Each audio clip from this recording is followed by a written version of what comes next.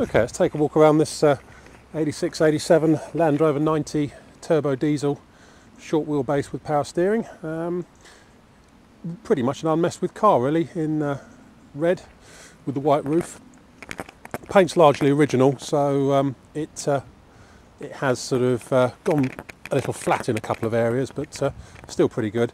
This one's had a new bulkhead on it, so you can see the paint on the bulkhead is a little bit newer because of that. Anyway, let's carry on round it. Original wheels. It's got county stickers on it, though it isn't a county. It's got tow pack on it. That's about it really in terms of its spec. It's an original one, got that one, this one. Right, let's take a walk around. The other thing it's got on it is a radiator muff as well. Sort of keeps it a bit warmer in the winter, I guess. Carrying on round, let's look at the bonnet first of all. So the paint's a little bit flat, but you know, it is to be expected. It is over 20 years old. Very slightly flat on the bonnet. There's a few of the usual marks and stuff. There's some scratches and marks up here and things like that. It's a Land Rover after all, and a few more round here. Presumably it's had a bit of paintwork here on the top of the near side front wing, because there's a slight sort of tide mark just there. The edge of the headlamp trim, just where my finger is cracked. Looking down the near side, a couple of minor parking dinks in the near side door. But that's about it there. Near side front wing is good. Screen on the passenger side is fine as it is on the driver's side. Roof's nice.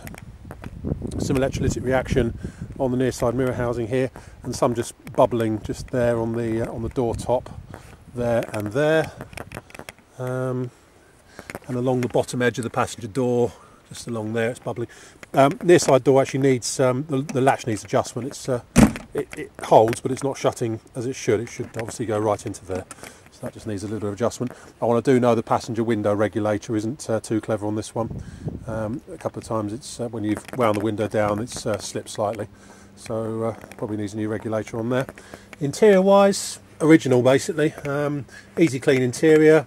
Seats have all got rips, well, torn seams as they always do. Seam there, middle seat, one seam, driver's seat, edge seam. In the backrest, they always get those, and the passenger one's got a couple of nicks in the seat base as well. But the dash is all quite nice on this one.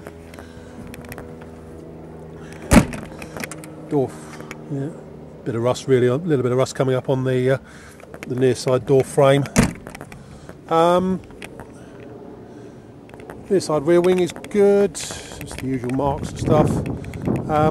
The rear bulkhead, sorry, not rear bulkhead, the rear cross member is very, very solid, but it is showing its age a little bit. Perhaps could do with a coat of hammerite or something. That's all nice around there. The tailgate is starting to bubble up on the reaction on the bottom edge, but not badly. And in here, excuse my bag and things. So we've got the bench seats left and right on this one. And it's all rubber lined. And back there, it's also been sort of carpety headlining in it as well, which is quite nice. Keeps the noise down, I guess. Obviously, really mounted spare wheel on this one. Looking down the offside, pretty straight down there. There's what we got, a slight dent just here, just in the offside rear wing panel, and a crack in the offside rear rubber arch, just there. Once again, electrolytic reaction on the base of the driver's door. As I say, this is an original car really, and the driver's door frame at the base there is going a bit rusty. Interior wise on the driver's side, well, we've been the same as the passenger side really, slightly tears in the seats and stuff like that, but you expect it on one of these in fairness. Offside front wing is all good, nothing amiss with it there. That's about it. Oh, there's a repaired crack in the offside front arch trim.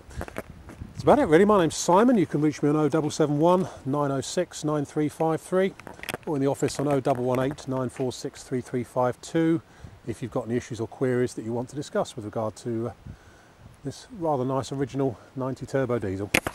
and